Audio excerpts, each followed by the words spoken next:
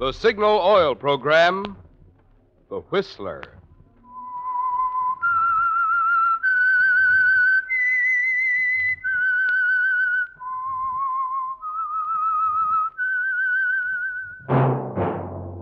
That whistle is your signal for the Signal Oil Program, The Whistler.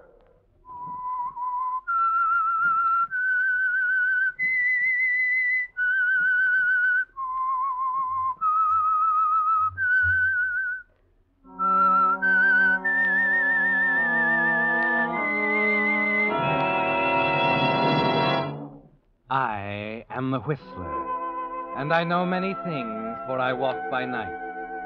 I know many strange tales hidden in the hearts of men and women who have stepped into the shadows.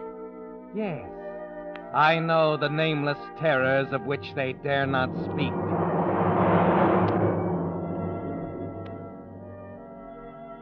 Yes, friends, it's time for the Signal Oil Program, The Whistler, rated tops in popularity for a longer period of time than any other West Coast program in radio history. And Signal gasoline is tops, too, tops in quality. It takes extra quality, you know, to give you extra mileage. And Signal is the famous Go Farther gasoline. So look for the Signal circle sign in yellow and black that identifies friendly dealer-owned Signal stations from Canada to Mexico. And now the Whistler's strange story. Decision.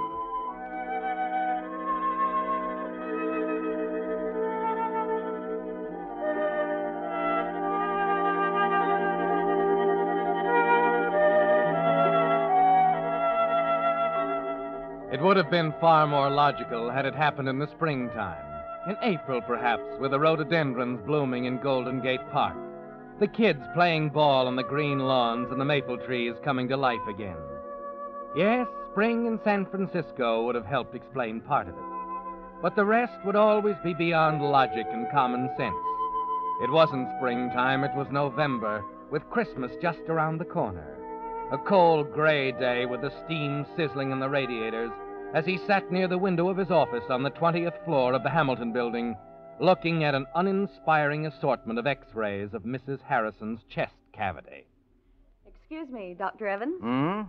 Oh, yes, Miss Carlton. Mrs. Harrison called again about the X-rays. Oh, there's nothing wrong with her heart. All she needs is some fresh air. Shall I tell her that? No, I suppose I'll have to find her a disease with 20 letters. Oh, I'll call her. And there was another call from a Mrs. John Cameron. Cameron? Can you see her today? Is it important? Well, she says so. Yes, they all do. All right, make it 12:30. What about lunch? I'll have to skip it. Mrs. Cameron's heart is undoubtedly more important than my lunch.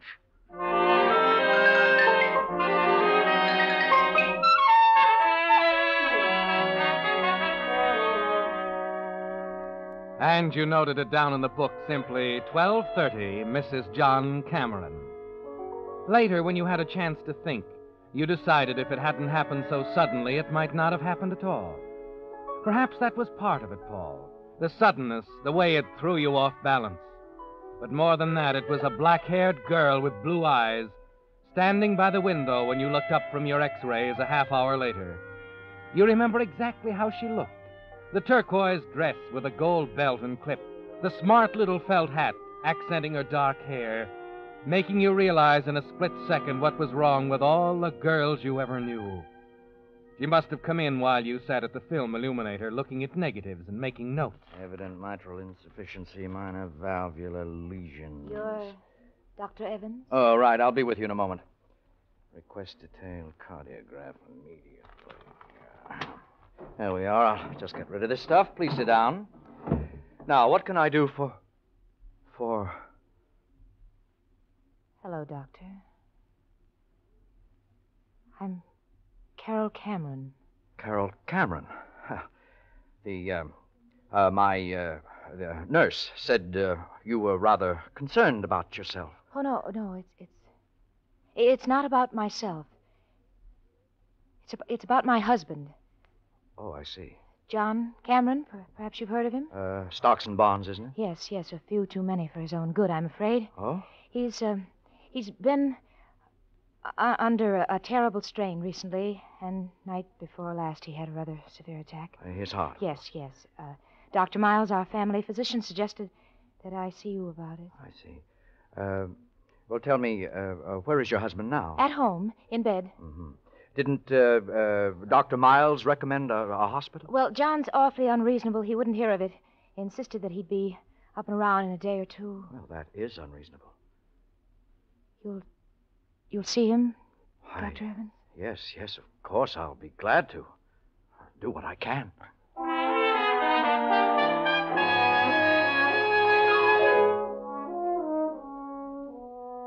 Just like that, Paul. A minute or so and she's gone. You look up, you see her, and 30 seconds later, she could ask if you'd mind going to the North Pole for her, and you'd tell her you'd be glad to. All afternoon, you try to shrug it off. Tell yourself it's fantastic, that this is the sort of thing that keeps you away from second-rate movies. But that evening, when you call on John Cameron, it's still there. Lucinda Withers, the housekeeper, is waiting outside the door after you finish your examination. Oh, where is Mrs. Cameron, Lucinda? She went out for a moment, sir. Tell me, is it serious? Yes, I'm afraid it is. Oh, I knew it. I could see it coming on. He's like a son to me, Doctor. I've been with the family for 20 years now. Since way before she came. Oh, I see. He was never like this before. Oh, what do you mean by that? She's not good for him. She worries him, makes him nervous, keeps him thinking about the 15 years between them. Yes. Well, I'll have a prescription sent over in the morning. I better be going now. My taxi's waiting outside. You just keep him as quiet as you can, and I'll check him again tomorrow. Very well, Doctor.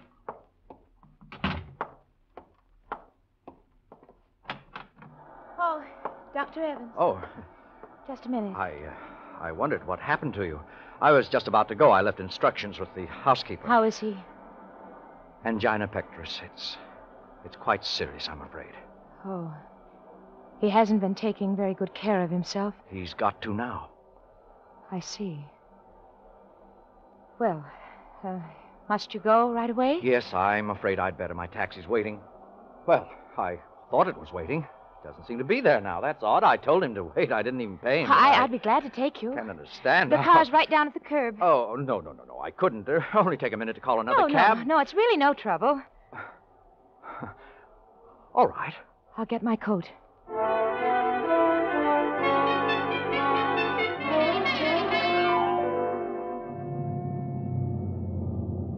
There you are, Doctor.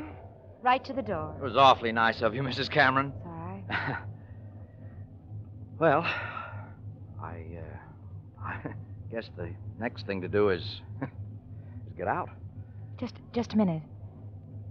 I want to tell you I lied about the taxi. What? I told him to go. Why? Because I wanted to take you home. Why? I'm very flattered. That's all. I just wanted to tell you. It's happened to you too, hasn't it? Oh, yes. Look, there's a friend of mine, a Dr. Andrews. He's an awfully good heart man. I'm sure he'll take the case. Please don't do that. What else can I do? It's only going to make it worse. I know, but you just can't throw away what's happened to us, can you? It'd be wrong to. It'd be wrong to do anything else, Carol. Is that what we're here for? To spend our lives looking for something that isn't there and then to suddenly find it? Throw it away? Oh, please, Carol. Well, shall we forget it? I'll be around tomorrow with the prescription.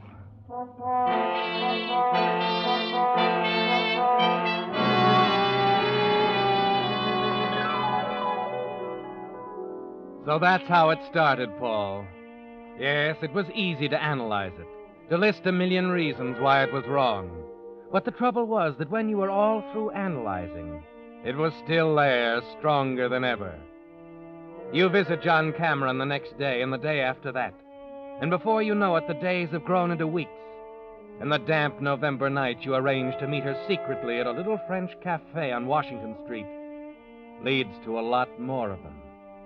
The two of you at the little corner table Henry reserves especially, not saying much, hardly realizing how the time has flown, that tomorrow is the day before Christmas.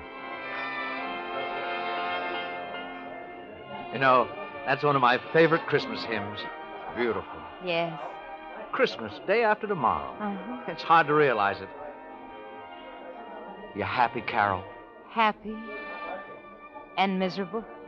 Or did you expect anything else? No. I knew it was going to be this way, Paul. It's just that I feel so helpless, and I'm glad you came tonight, Carol, because I'm afraid this is going to be the last time.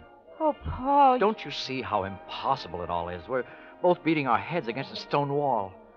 You're absolutely right, Carol. We are helpless. As I see it, the only thing we can do is try to be square with ourselves. Honestly, it just won't work any other way. No, I suppose not.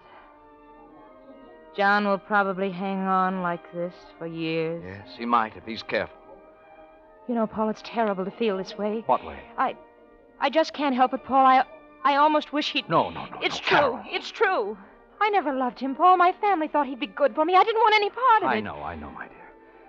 You don't have to tell me. He's unhappy, and he's sick, and he's miserable, and it'll always be that way. Why should he Please, live? Carol. Now, this is going to be the last time. I mean it. I can get Dr. Andrews on the case next week. Oh, no. Look at me. Carol. Oh, it's going to work out somehow. The right way. Will you believe that? All right, Paul. If you say so.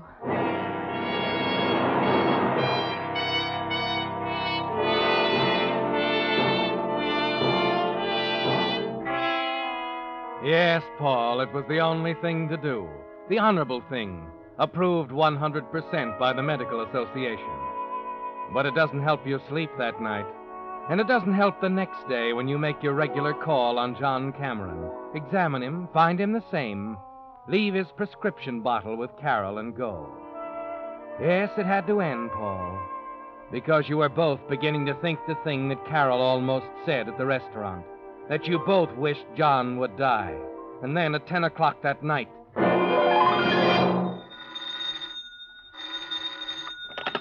Hello? Dr. Evans, Yes? you must come at once, Doctor. Mr. Cameron's had an attack. I'll be right over, Lucinda. Now listen carefully. There's a bottle of amyl nitrate in the medicine cabinet in the bathroom. Break up a tablet in a handkerchief and make him inhale it. Is that clear? It's too late for that, Doctor. I'm afraid he's dead.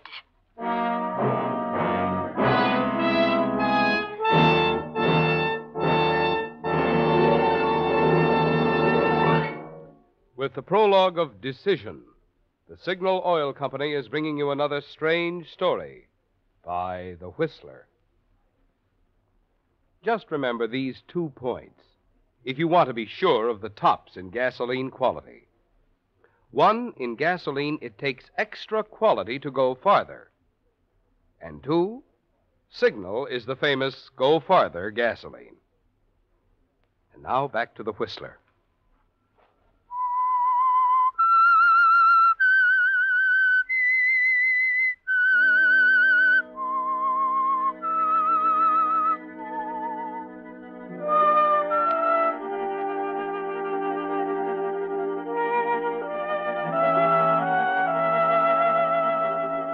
So it finally happened, Paul. John Cameron is dead. But it hasn't affected you as you thought it would. There was something so sudden about it. It happened so soon after you and Carol had decided to call it off. After she'd almost said what you'd both been thinking. Yes, there's something wrong with it. It just feels wrong. That's why after you've examined him, you turn to Lucinda. Lucinda, Yes, Doctor. you were here when it happened. Yes. Mrs. Cameron had given him his medicine and gone to bed. I heard him call. Yes. What happened then? He'd been violently sick. Said his throat was burning. Throat was burnt. Well, you must be mistaken. No, sir. And he was all doubled up with cramps. Well, you're wrong. You must be. It's the truth, sir. Did you give him anything? No. It was my night out, and I'd only just come I in see. when... Excuse me a minute.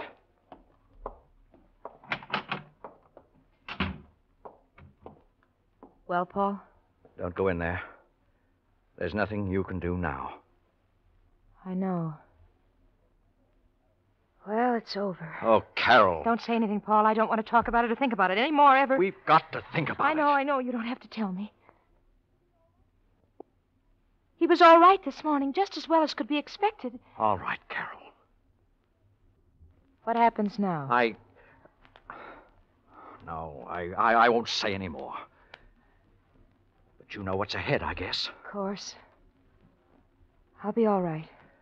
It's just You better go to bed. You need some rest. I'll take care of everything.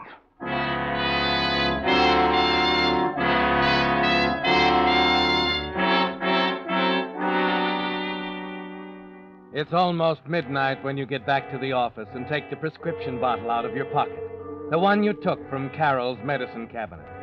You forget to take off your hat and overcoat as you throw a few pieces of laboratory equipment together, dissolve the powder in water, and make a test.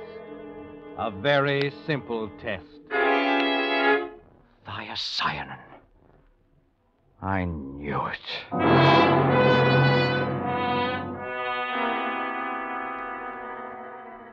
Poison. Well, Paul, it's quite a decision, isn't it? You look down at the blank death certificate on your desk until the letters burn into your brain, and you can see them when you close your eyes. It's the most important decision you'll ever have to make, Paul.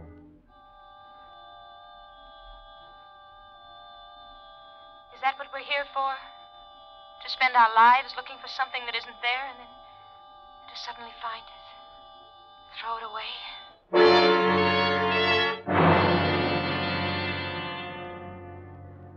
2 o'clock. 3. 4. All you can do is sit and stare at the desk, trying to think it through. Your medical certificate's on one wall, the Hippocratic Oath in a neat black frame on the other. 6 o'clock. 7. 8. And then your nurse arrives. Why, Doctor, you've been here all night. Yes. It's Cameron. He's dead. Well, it was only a matter of time. Yes, I guess it was. I'll make out the certificate. Death from natural causes, angina pectoris acute. Yes, Doctor? Oh, nothing.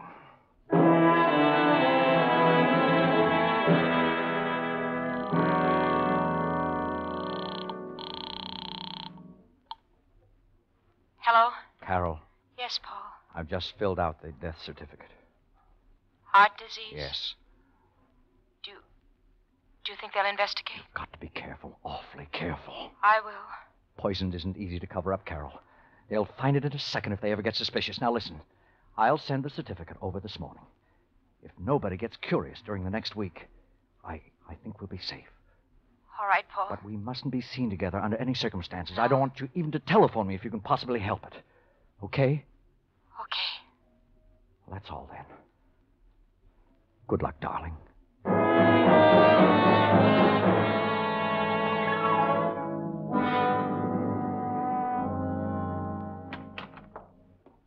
Hello, Evans. Well, hello, Miles. How are you? A little puzzled at the moment. Thought I'd drop in for a minute. I certainly have a chair. Thanks. It's about Cameron. I've had a rather distressing experience. Oh? I've been their family doctor for some time, of course. I didn't know Mrs. Cameron before she married John some years ago, but I've always thought her a rather charming person. But she seems to be. Yes. You know her pretty well, Paul? Oh, well, naturally, in attending her husband. Yeah, of course. Do you think she's a woman of character? Yes, I'd say so. So would I. Miss Lucinda Withers, however, seems to think she's a murderess. Just what does that mean? I don't know. The woman was completely confusing. A lot of rambling, disconnected remarks that seemed to imply that you and Mrs. Cameron were in love. Well, as you said, Miss Withers seems to be confused. Yes. Well, I just think, Paul, that you ought to do something about Miss Withers. You know as well as I that this sort of thing can ruin you.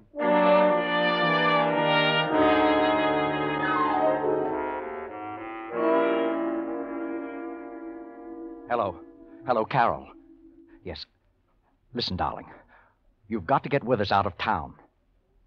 Yeah, I know it'll make it look worse, but it's the only thing we can do. Now, where's her family? Idaho. Well, that's good. Now, Tell her she needs a rest, anything. I know it sounds crazy, but it's better than sitting around waiting for the axe to fall. Well, that's it. Good luck, darling.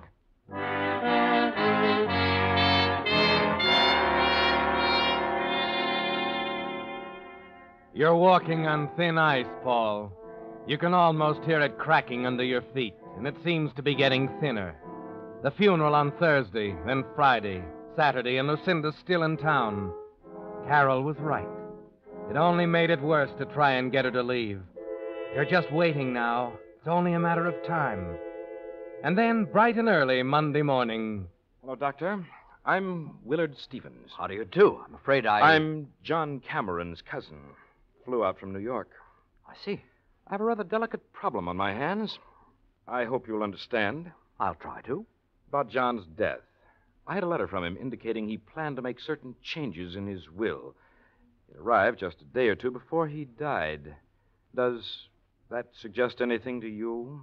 No, I'm afraid it doesn't. You naturally ascribed his death to his heart condition. Yes, naturally. I realize it would be embarrassing for me to contest your diagnosis. I'm hoping you'll work with me and... In what? I had a talk with Miss Withers the night I arrived. She's a meddlesome old fool. Oh? How did you know? Dr. Miles told me. Does that answer your question? It answers that question. I assume you have others. Indeed, I have. And I'm afraid, Doctor, there's only one way to answer them. What's that? An exhumation and an autopsy.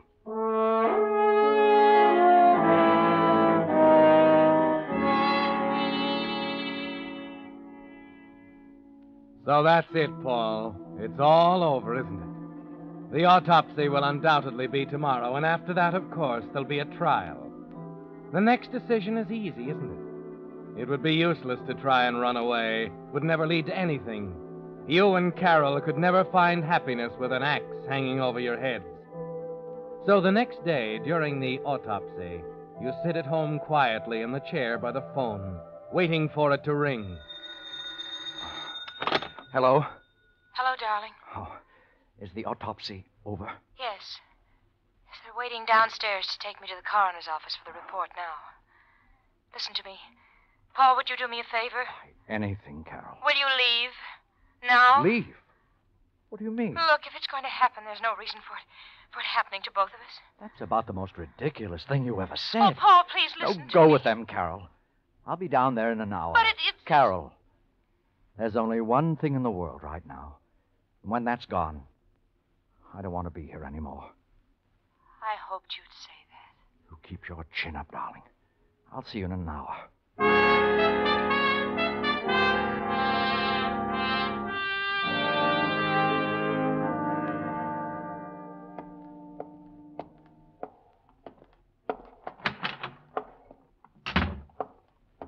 Yes?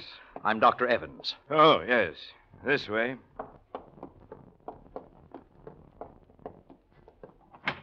All right, Lieutenant. There he is. Just a minute, Miss Withers. Make him admit it. He's in love with her. It's been going on I said just a minute. How about that, Doctor? It's written all over his face. He's in love with her. All right, all right. I am in love with Mrs. Cameron. So what?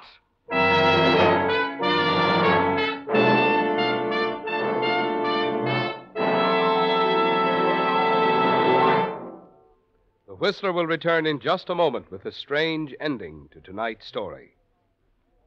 Meantime, all of the people in the Signal Oil Company, as well as signal dealers, and we of the Whistler cast, wish you a very Merry Christmas and a new year brimful of good health, good cheer, good luck. And now back to the Whistler.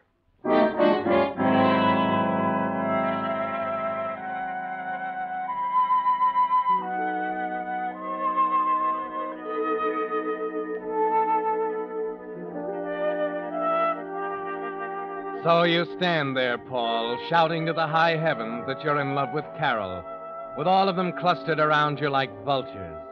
It doesn't seem to matter anymore, does it? In spite of your love for Carol, you know that sooner or later your sense of responsibility would have forced you to tell the whole story. There's a long silence, And then the police lieutenant slowly walks over to Lucinda Withers. All right, Miss Withers, now that we're all here, maybe you'll tell us why you tried to frame Mrs. Cameron. I don't know what you're talking about. On April 5th, you bought 100 grains of thiocyanate at the Black and White Pharmacy on O'Farrell Street, right?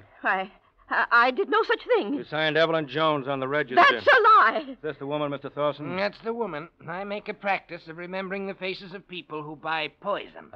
Excuse me. I think I'd like to sit down. Sure, Doctor. Take a chair over there. Now, Miss Withers, why did you try to frame Mrs. Cameron? Why did you put poison in the medicine you knew she had to give him? I didn't do it. Don't lie to me. Now, what did you do with the bottle? I didn't do anything with it. I left it in the... Oh, you did have the bottle, huh? Why did you try to frame Mrs. Cameron? Why did you try to frame her? She killed him. She killed him just as surely as if she... As if she put the poison in the bottle instead of you, that's it, isn't it? She didn't love him. She never did. He was as good as dead. So you thought you'd finish the job and hang it around her neck? Lieutenant, I must see Mrs. Cameron. Where is she? In the next room, lying down. Go ahead, Dr. Evans. Now, Miss Withers, we're going to take this all down right from the very... Carol, You're looking for Mrs. Cameron? Yes, the lieutenant said... You're Dr. Evans? Yes, I am. Well, Mrs. Cameron's gone, but she asked me to give you a message, and she said she was waiting for you at the French restaurant on Washington Street. She said you'd know the place. Oh, yes, thank you. I know the place.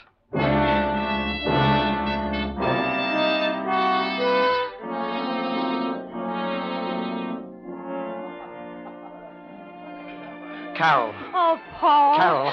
Oh, please sit down, Paul. Here it is, the same table, as before. And we said it would never happen again. Yes, the nerve of us, saying what will and won't happen. We were fools, Paul. I was the fool, thinking all the time that you'd killed him. I know, but you had every reason when I think how I acted after it happened. But I thought it was you. You gave me his prescription that morning, and an hour after I gave it to him, he was dead. We were both wrong. It was Lucinda who killed him. She thinks she did. They say they'll have a better case against her if they let her confess it first before they tell her. Tell her what? Paul, when you brought the new prescription that morning, the old bottle was still half full. And that's the one she put the poison in. What? That's the way it happened, Paul. You see, darling, I used the new bottle the night he died. That's why I was so sure you did it. The prescription was perfectly all right. There was nothing... Of course it was. And I was so sure he was poisoned. Those symptoms... Lucinda was lying, Paul, about the burning in his throat and the cramps. Don't you see? Then the autopsy was okay. There was no murder. No, there was no murder, Paul. You see, darling, your diagnosis was correct. John died of natural causes, just as you said on the certificate.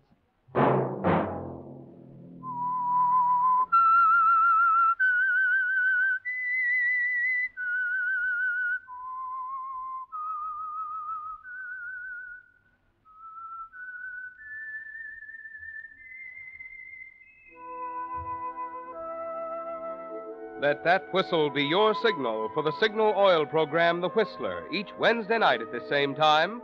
Brought to you by the Signal Oil Company, marketers of Signal gasoline and motor oil and fine quality automotive accessories. Signal has asked me to remind you to get the most driving pleasure, drive at sensible speeds, be courteous, and obey traffic regulations. It may save a life, possibly your own.